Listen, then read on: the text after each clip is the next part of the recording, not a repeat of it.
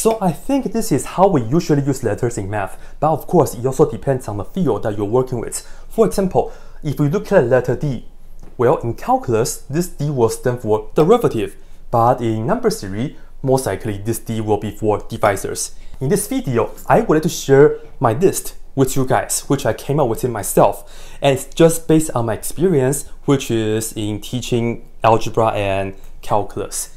If you have any thoughts, you guys can let me know after the video, especially if you have any strong opinion on a certain letter should be in a certain usage, let me know. First, of course, we have the A, B, C, and D. Well, C stands for constants, and then we will just have its neighbors join us as well. So these guys will usually be for constants. And what we mean by constants is that once you write them down, they shouldn't change throughout your work.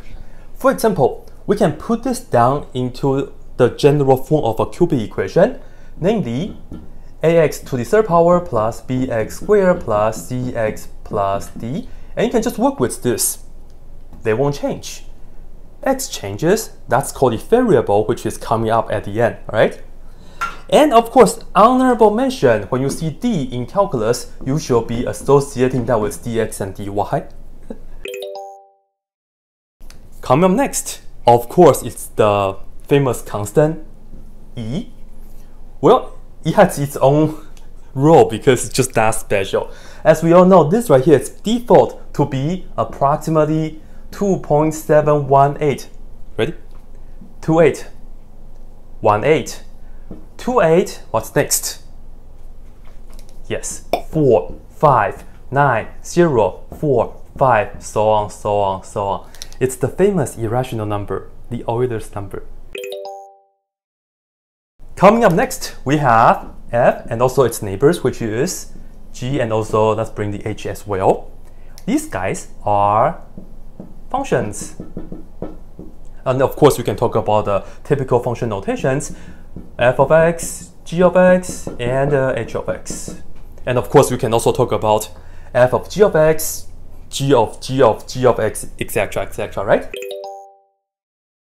And then next, we have this one. It deserves its own role as well. I, the imaginary unit, square root of -1.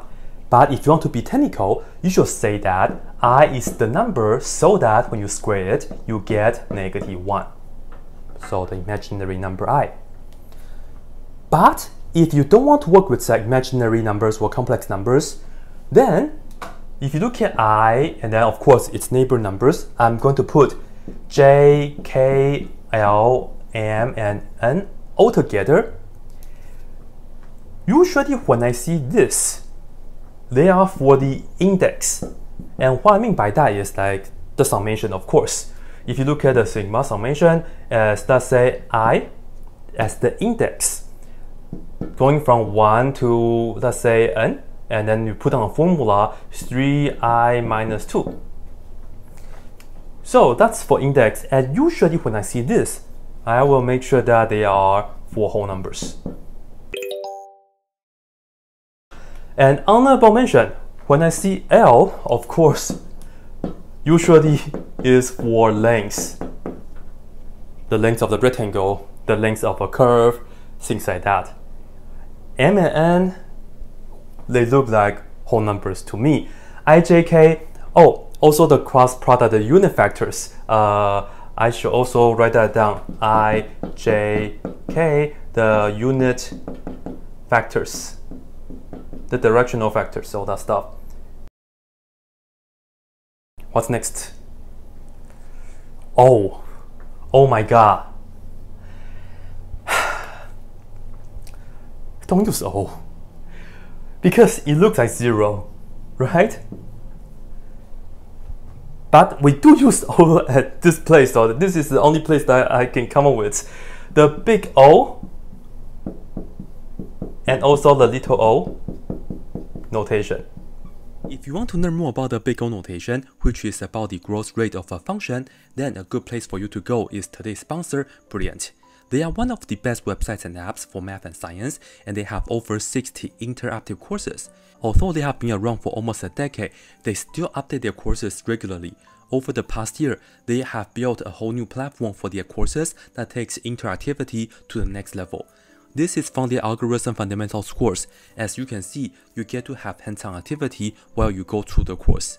I love recommending Brilliant's courses to my students to help them learn and practice the concept well. They have courses for everyone ranging from pre-algebra to calculus, and now I would like to recommend it to you as well. You can use the link in the description, brilliant.work/blackpenredpen, to get 20% off discount, so go check it out. And thanks to Brilliant for sponsoring this video, and now let's go back to the video. Alright, coming up next, P, and I will also put down the other ones as well, P, Q, R, S, T. When I see these right here are for the parameters. And it's not because parameters start with a P. Maybe it's, I have no idea. And what I mean by parameters is that when you're working in a question, right, you just put down one of these letters, and then later on it will become the variable. So if you have done some Feynman's technique, then maybe use this, right? That's a parameter. And that's pretty much it. Honorable mention, T, of course, usually, most likely is for time, right? And S, positions, especially in calculus, S of T and things like that. P and Q can be for polynomials. Like you can also write it as P of X, like so, or Q of X, right, for polynomials. What's next? Well, we have U, V, and W. When I see this, of course, I think about the U substitution when we're doing integrals. But I think I would like to put down factors first before we talk about the substitutions. Well, factors, especially in maybe pre-calc or calc 3, you do this a lot, right? But of course, when we use U, it's kind of like the new variable. What I mean by that is just that when we do the U substitution in integrals, you just write U is equal to 5x plus 2, then that's the new variable that you're working with. Likewise for U, for V and W. So the neighbor letters. Lastly, we have X, Y, Z. Oh my god. What are these? Of course, the variables. If you guys think about it, this letter, it's the first letter that kind of freaked out a lot of students. Because we used to know how to do like 3 plus 5, no problem in like a second grade, of course. But the moment that we see like 3x plus 5x, oh my god, right? Of course, we also have what? The x-axis, the y-axis, and also the z-axis. X, y, z. We do this a lot in Calc 3. Calc 3 is all about 3D, and then Calc 2 is just 2-dimensional and 1-dimensional in Calc 1, especially if you're talking about the velocity questions. And of course, you guys all know this, and then I'm going to finish my video with the right-hand rule.